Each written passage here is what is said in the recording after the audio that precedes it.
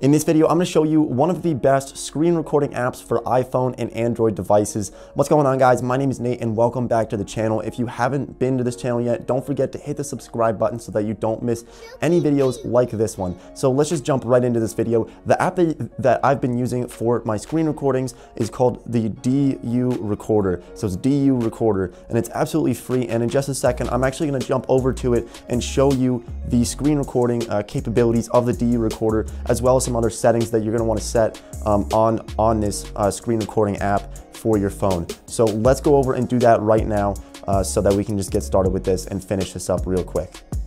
All right, so obviously the first thing you're gonna need to do is download this app. And so you're gonna wanna see something that looks like this, a DU recorder with an orange camera like that. So make sure you download the correct app. And once you get that, you're gonna wanna go to settings. And so there's gonna be a couple settings that you're gonna wanna switch right off the bat. So video resolution, I like to have mine really nice.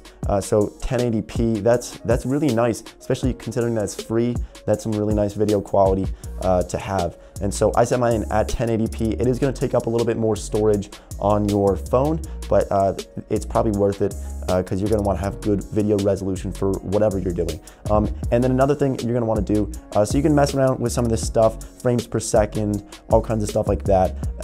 But something that you really wanna do is make sure that you're going to want to show touches. That's something that I do just so you can see what buttons I'm pressing. So turn on show touches. That's probably what you want to do. And then also this watermark right here, which is the most important. Make sure you disable this. It's really easy to just disable it and you won't see that thing that says DU screen recorder, because if you don't disable it and you shoot a video, that's what's going to pop up at the bottom and you're not going to be able to get rid of it. So just make sure you turn that off.